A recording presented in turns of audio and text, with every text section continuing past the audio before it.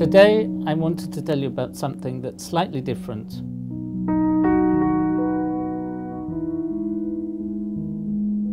Part of my research group is Moving Lab.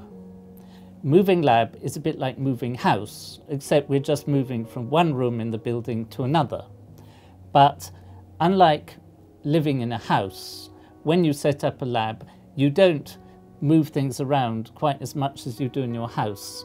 So when you start taking things in bits, they may have been in the same place for years. And my group has been in the lab for at least 12 years. And therefore, when we start taking things to bits, we discover all sorts of things that we'd forgotten about.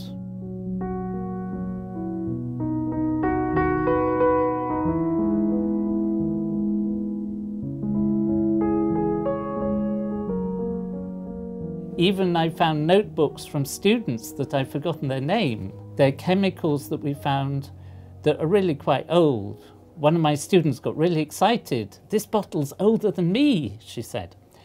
And then we rediscover things which remind me of experiments, really successful experiments, ones that didn't work.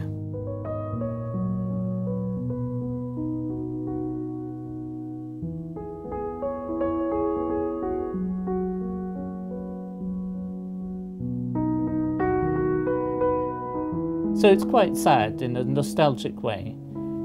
The lab we were in wasn't very good in some ways. It had a public corridor going through the middle, so we could never lock it. We were always shouting at people because they were coming through without safety glasses, so the new lab is going to be much better. Nice and clean with lockable doors and a communicating door to the rest of my group, so it's going to be very positive. But moving everything is a big hassle. It's not often when you see videos about research groups that you see the housekeeping, you see how people have to move rooms and so on. So I wanted you to share this moment with us so you can see new exciting experiments are going to take place, but you want to see the anguish beforehand. Both the labs, the old one and new one, are on the first floor of our building, which is called the B floor. The ground floor is A and the top floor is C. So we're going from lab B11 to B21. So it's not very far. In distance, it's probably 50 meters. But for all the hassle of undoing it, we could be moving to another town. It wouldn't make much difference, except we don't need a lorry.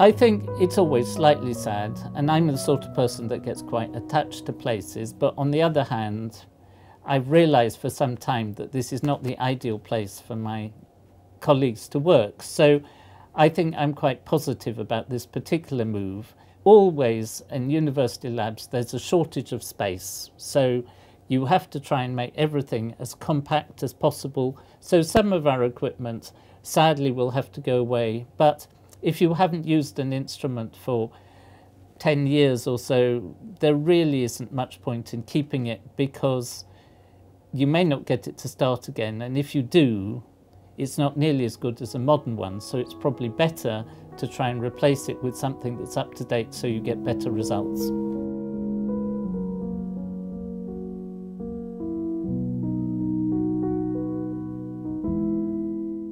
Disposing of chemicals is something that one has to take very seriously. They obviously cannot go down the drains and so on. So the chemicals are disposed of by a professional commercial disposal company. What we have to do is to label them, say what they are, so people know how to dispose of them. Usually we try and minimize the stock of chemicals we have because it's expensive getting rid of them. But in this case, quite a lot of things have accumulated from different projects, and so we're having a big clear out. Sometimes you'll find there's a colleague down the corridor who'd really like to have the chemical for their experiment, and then we just give them away.